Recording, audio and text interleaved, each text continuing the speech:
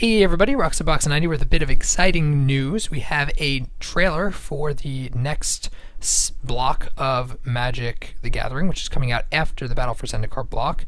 For those of you who have not seen it yet, it is Shadows over Innistrad, which the trailer was released October 31st, yesterday, and it's quite interesting. It's very much a teaser.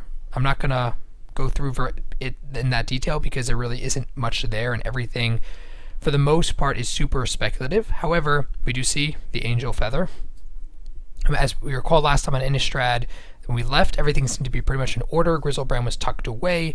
Sorin had things under control. The plane was pretty much getting back to some semblance of normalcy.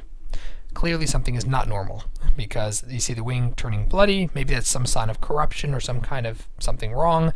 And it dissolves over this stone, which is interesting. It's very creepy. Music's creepy. You guys, I'll put it in the description of the video. You guys can check out the trailer in all its glory with its creepy soundtrack.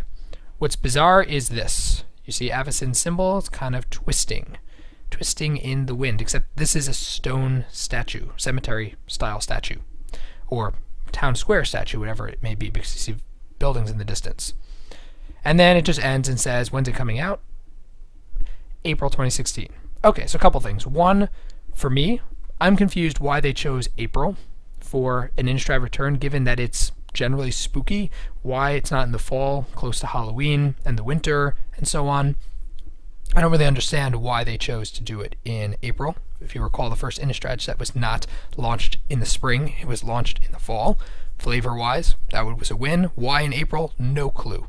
Can't give you that. Especially Shadows over Innistrad sounds something that would be creepy.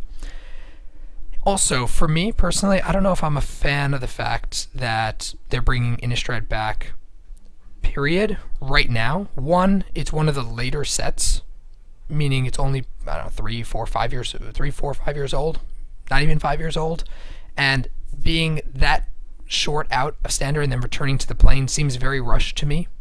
Usually, if they have, 5+, probably even close to 10-year gap between things, or 7 to 10-year gap, that gives enough time for new ideas to kind of percolate and for people to try new things and for us to go to new planes and then say, we haven't been to an old plane in a while, let's return. Having Battle for Zendikar into Innistrad return is bizarre. Yes, it's true, and this is why I'm not overly upset about it, is because I can see why they would have to go back to the story.